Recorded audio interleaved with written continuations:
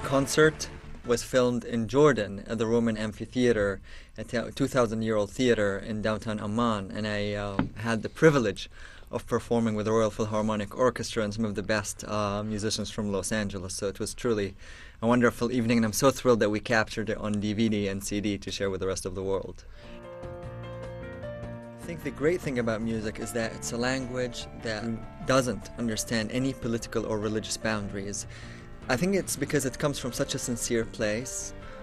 It has easy access to so many people across generations, across creeds. And that's why I feel that it's a tremendous responsibility to utilize. It's been a blessed journey, truthfully, and I truly have to say that Their Majesties King Abdullah and Queen Rania of Jordan have been of tremendous support throughout the journey. So has been Her Majesty Queen Noor, Her Royal Highness Princess Haya, and other members of the Jordanian royal family.